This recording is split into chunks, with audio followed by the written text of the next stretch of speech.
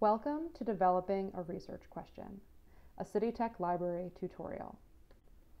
A lot of people struggle with this initial part of an assignment because even if they have a vague idea of something they want to learn more about, like gentrification, that's not focused enough to get you on the road to a successful project. A research question needs to do a few things. It needs to identify a specific problem or issue that will keep you on track. It needs to define the scope of your project and what aspects of a larger issue you plan to take on. You also want to include some facets or subtopics in your question that you would plan to address in your project.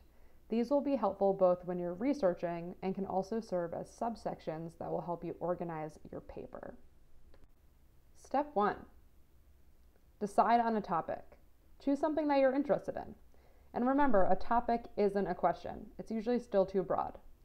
Writing down everything you know about a topic will help you begin to think through some of the more specific facets that you might include in your question, though. Step 2. Consider scope. Think about how long your paper is and what you can reasonably address. If you're writing a 7-page paper, you can't tackle a huge issue like gentrification or climate change. It's just too big. Step 3. Conduct background research. You might not even use this research in your project, but learning some general info about your topic and some key terms will help you narrow down and save you time in the end. Step 4. Identify subtopics, causes, effects, and even people or organizations that are impacted by your topic or issue. I like to write these down to visualize the language I might incorporate into my question. And usually you will have learned about these subtopics from the preliminary background research that you did in step 3. Step 5.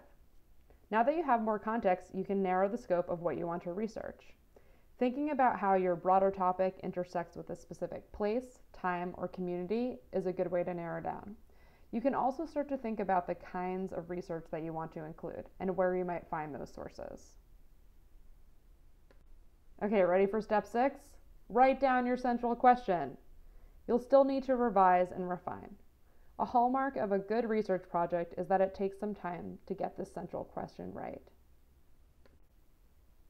Step 7. Look at your question objectively and make sure that you can realistically answer this question with the kind of research that you have access to in the amount of time that you plan to spend on it. Some really interesting questions are hard to answer and take a really long time to figure out.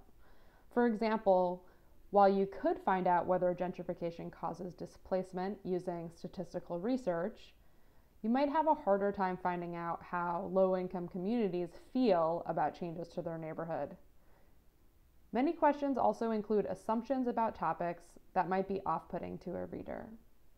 Your question should be value neutral, even if your research ends up making a compelling argument. Step 8. After checking in your question and your bias, refine your question one more time. Now you're ready to start researching. Check out our other tutorials for search strategies and pointers on how to find academic articles and evaluate the sources that you find online. If you still need more help, ask us.